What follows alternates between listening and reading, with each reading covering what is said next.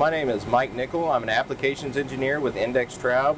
I'm standing here beside the G200.2 mill turn machine by Index.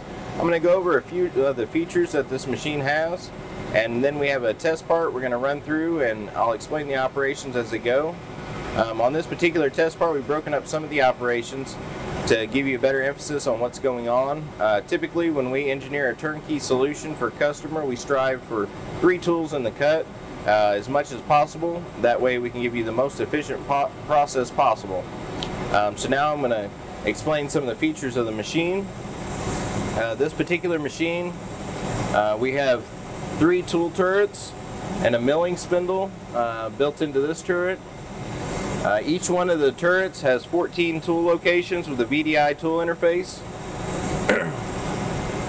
The milling spindle has an HSK tool interface. The milling spindle has a capability of 6 different tools.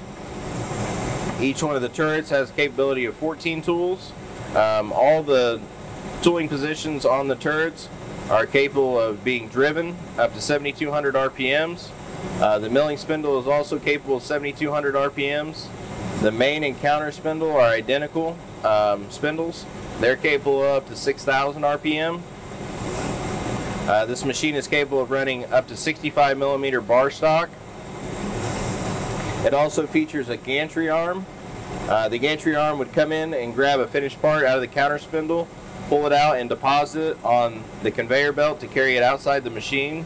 When you get down to the end of your bar, the gantry can also come in and grab your remnant out of the main spindle and pull that remnant and deposit it on the conveyor as well, so that while that's happening, the bar feeder can go ahead and load another bar and keep your process right on rolling. In this particular setup, we have some radial live tools, some axial live tools, some static tools, any one that you can see on any typical setup depending on your part and your geometry. We're going to go through and start up the trace program, and I'll explain the operations as they're going on and touch on some more key features of the machine.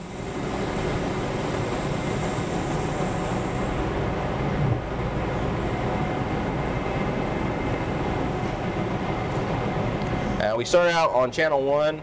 We come in and do a face pass, get your bar stock cleaned up and size, and then we'll do some pinch roughing and turning, some finish turning, some threading, some pinch milling.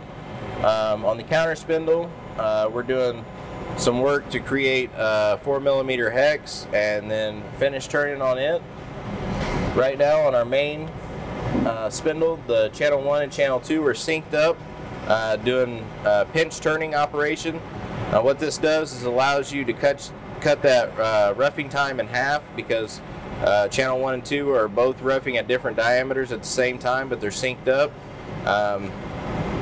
This machine gives you the ability to do that because when you sync up the axes, the tools have about 30 thou distance between each other, so they're not running into the stock. On channel 1, it has a full 360-degree articulation on the B axis, so you can take that turret and put it anywhere you need as far as your geometry requirements. Right now, it's taken the axial live tool at 20 degree into the part. It can do this with any of the tools on the turret or the milling spindle, and it can do it on the main spindle or the counter spindle. Something else neat about this machine is all 3 channels are capable of working on the main or the counter spindle. Right now we've got a 3mm drill that's 30D. We're sending that deep into the part, and we're using channel 3 because of the length of the tool so that we can index it around, and that's why we brought it over to work on the main spindle. And then here you see some more synced up action in the axes. We've synced up the 10mm end mills for the flats, so they're cutting that time right in half. Another cool feature of this machine is the high pressure coolant system. It's capable of up to 80 bars or 1160 psi. This machine has incredible rapid traverse rates, 50 meters per minute or 1900 inches a minute in Z. These machines are incredibly robust. rigid and accurate. And all the tool data for your geometry is stored in a unique file. That way when you go to do another setup, or you tear the machine down, and if you don't pull out your perishable tooling from your tool holders, you leave it how it was when you pull the tools out, with the W serrations, it allows you to put those tools back in exactly where they was with incredible repeatability. So with all the geometry data and the offsets saved in a unique file in the program, when you reload the program and reset up the tools, you are literally ready to go and run those parts exactly how they were running the last time. Saves a great deal of time on setups and efficiency. This machine also has a Siemens base control, specifically designed for index. Utilizes a touchscreen monitor and some hard keys. Very user-friendly. From right here, you can do all your typical operations as far as, manual control of the machine or operating your program. Right here would be our program screen. And if you notice at the top, your messages come up here. It's telling you to open the door because we ran it through a cycle. So we go ahead and open the door up, and you'll notice the message goes away. To do any manual functions on the machine, we have a safety protocol built in. So if you go here, it allows you to put the machine in jog mode, and then you select turret 1, 2, or 3, or the sub spindle, or the gantry. What we're going to do is we're going to select turret 1. We're in jog mode. With the door open, it will not allow you to move any function of the machine without using the confirmation key.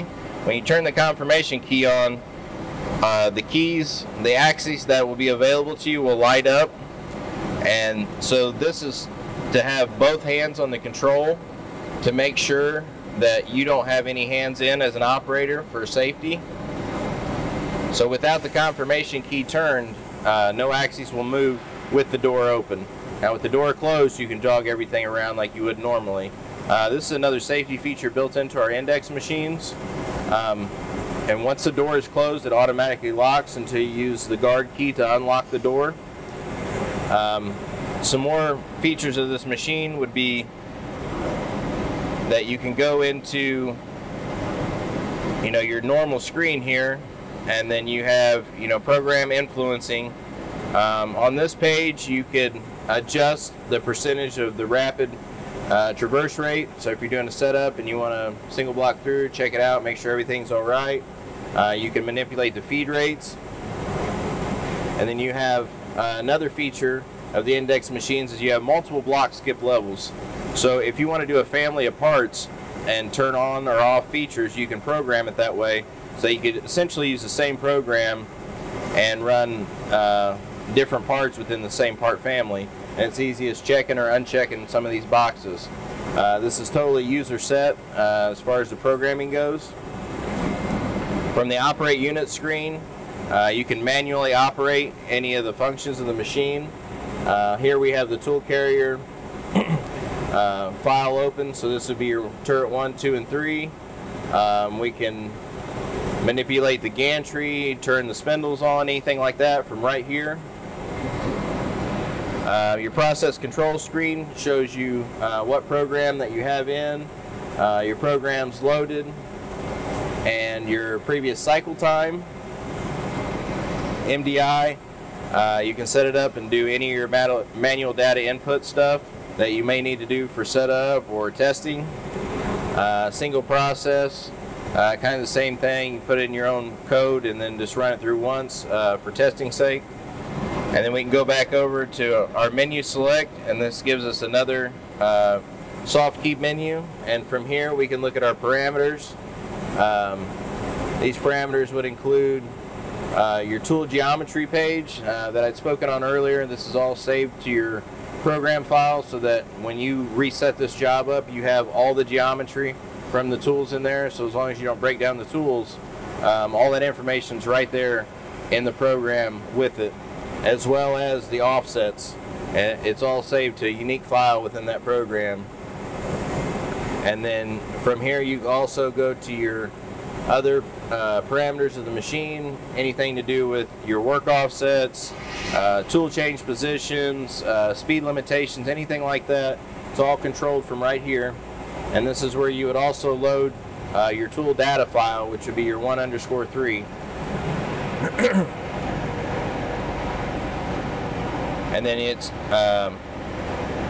really easy to get back to where you was. You just go back to machine, go to display selection, your program's right there. This is different displays on your program screen, so if there was something that you wanted to look at in particular. And again, I'm Mike Nickel, an applications engineer with Index, and I look forward to engineering a turnkey solution for you. I'm going to go ahead and turn it over to our sales team. Thank you, Michael, for your presentation at the machine. My name is Ed Weinberg. I am a regional manager here at Index. What I'm going to do now is just kind of go through and hit some of the highlights of the G200 machine, things that we really need to focus on. The G200.2 is the newest version of the G200. 3 turrets, as you saw, 3 Y-axis. One of the things that I hit home hard on this machine is the ergonomics and the accessibility to the work area. This being a vertical built machine, the accessibility is phenomenal when it comes to changing tools and turrets. There's no standing on a chip conveyor.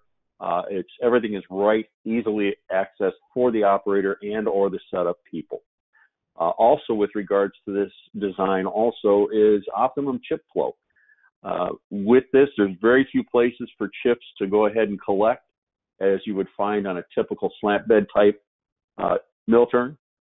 So phenomenal chip flow, minimizing operator interruption. Of course, operator intervention on a cycle does nothing but slow down production.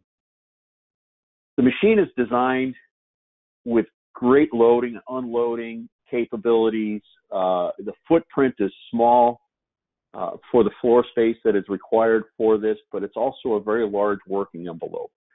You have approximately 660 millimeter between centers, equating to roughly around 25, 26 inches.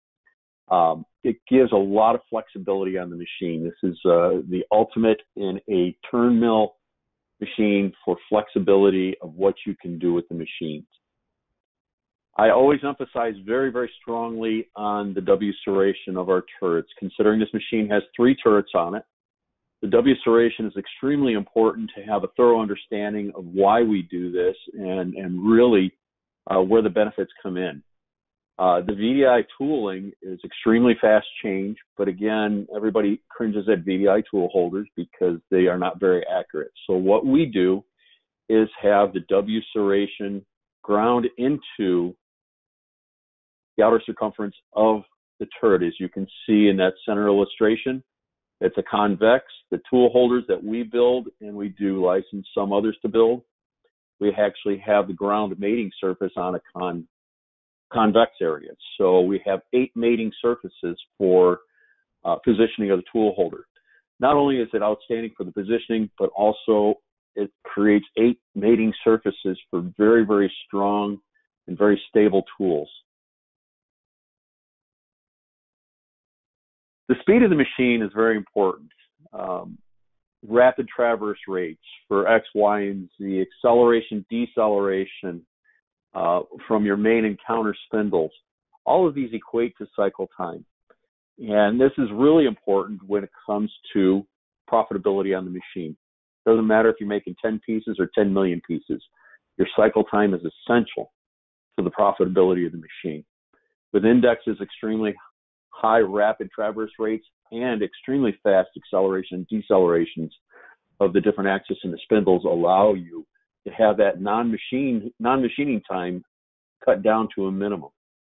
The versatility of the machine: 3 turrets, a milling spindle, large workpiece capacity, the ability to have 3 and 4 potential of 4 tools in cut simultaneously. All of these equate to profitability. You have 42 tools on the turrets, plus an additional 6 tools in the tool changer.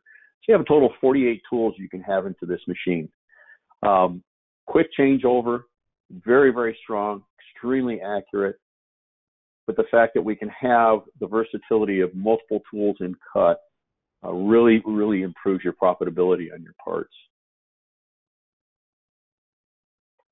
I want to thank you for your time. It's now open for questions. If anybody has any questions that they'd like to ask Michael or myself, we'd be more than happy to go ahead and answer what you need.